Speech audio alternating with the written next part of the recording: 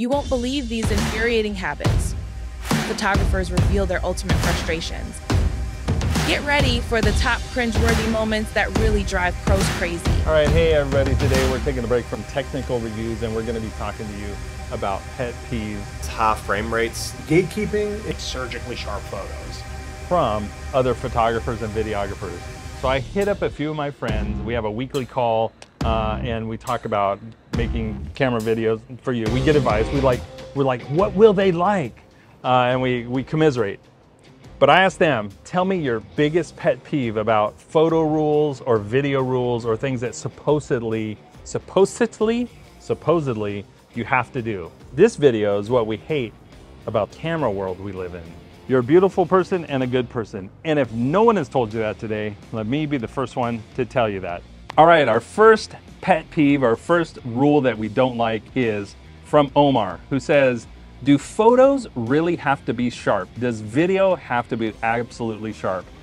In the camera world and in the review space, people go crazy about this is a sharp lens. But is that what matters most? Listen to Omar. Take it away, Omar. Hey Wes, thanks for giving me the opportunity to air my grievances on your channel with your followers. And I want to say that I'm going to give you two grievances I have since I do a ton of photo and video.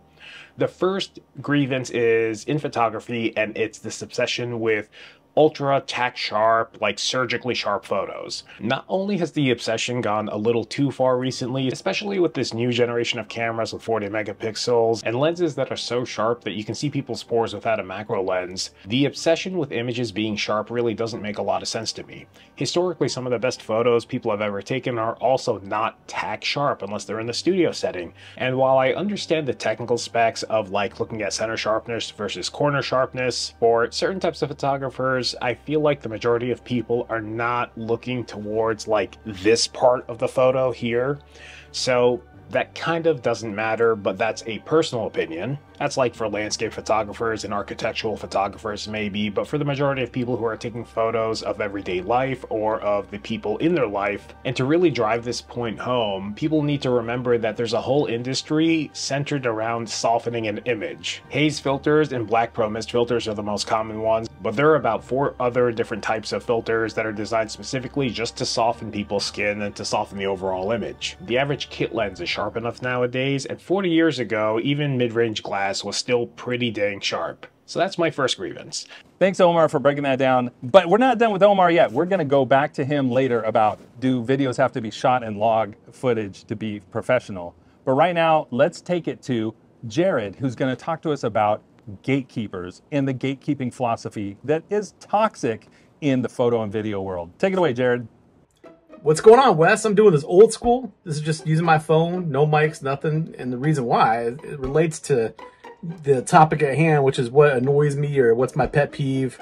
One of them has to be gatekeeping in the world of photography, the photography discourse that's out there online. I hate when people, can't stand it, when people try to say that there's a gate that they have to open up, some kind of lock, and they own the lock. They know what the lock is. And that lock is either like a camera brand, or you have to be this type of photographer, you have to do this type of thing.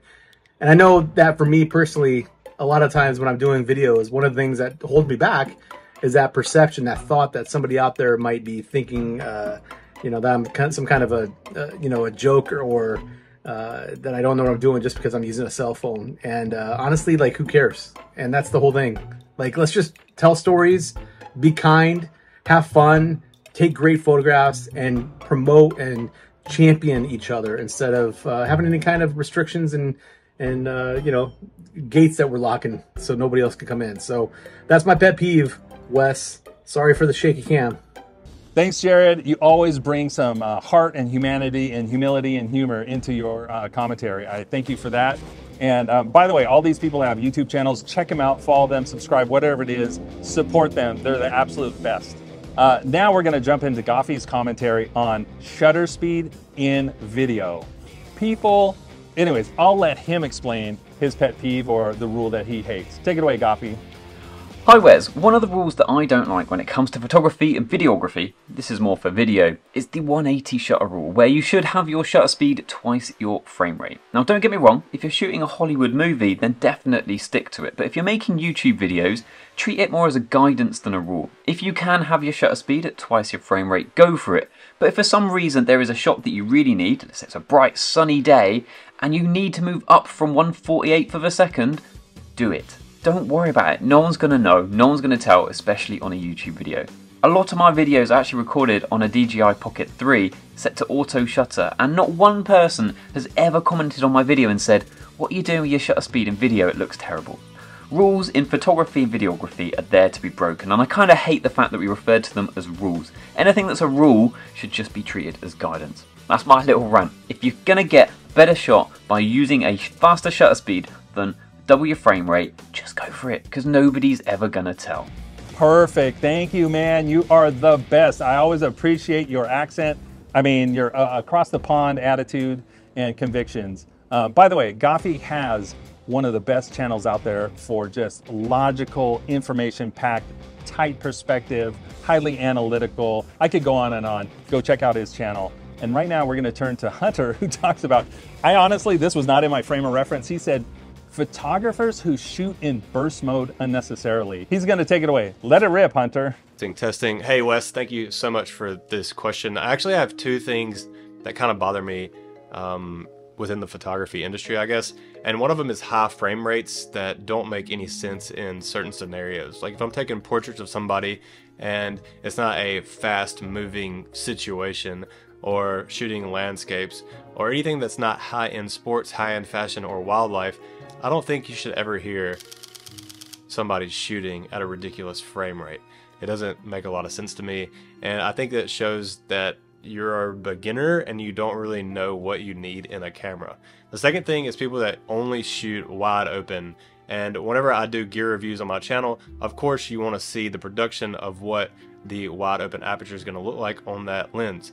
But also, the most important things that you need to know about photography is framing, layering, composition, and lighting. And once you get all those things together, your aperture doesn't have to be at 1.4 anymore. You can shoot it at f8 and your image should look great.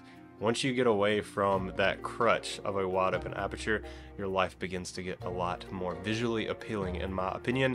So that is one thing that also bothers me. So I really think those two things show that somebody hasn't been shooting for a long time and they're just now getting into it. So if you're one of those people, just kind of broaden your horizon a little bit. You don't have to shoot fast or fast, either way. So yeah, thanks for the questions. I hope I didn't hurt anybody's feelings. Back to Omar. Second one, as a video guy, is people who say those who don't shoot in log profiles are not professionals. This is another one of those weird elitist arguments people have when they've been spending a little too much time in a space. And my first takeaway is that if you're a professional, it means you get paid for your work. Now, as far as technical competency goes, if you're shooting video, you absolutely should know how to set exposure, how to compose, how to do contrast through lighting, which you might actually be doing it subconsciously even if you don't know that you're purposely doing it. Because for years and years and years prior, you were subjected to whatever the camera's color profile was. There was no log in the past. Also, outside of maybe product videography, the obsession with dynamic range, it just goes a little too far in the amateur space. Because in the professional space, I'll tell you right now, most people don't actually care. They'll shoot in the log profile, they'll send it out to a colorist, and then they'll be done with it. And even this video I'm sending you right now, I'm shooting it in Real Ace. I don't really have a reason to shoot it in log and then put it in my timeline and then toss a conversion LUT on and make my tiny little adjustments. The color profile looks really good, and I'm just gonna roll with it. I've also been a professional production artist for the last 10 years, and if anyone has a problem with that, take it up with my clients. Lastly, me. Now, what do I complain about?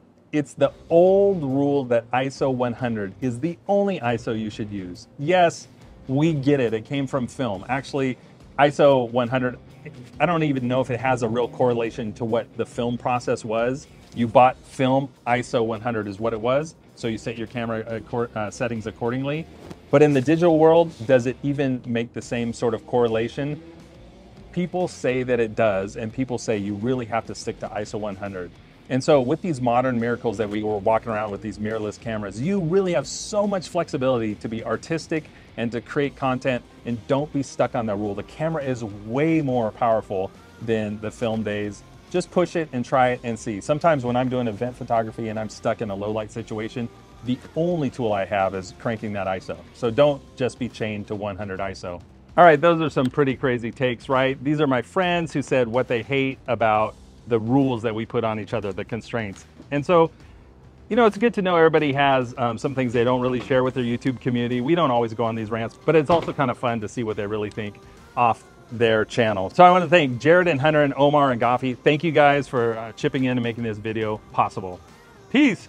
If you like this video, subscribe, and we'll be back with more camera tutorials and reviews in the next video. That's it, man. We just tried to let you know how we see it, like keeping it real.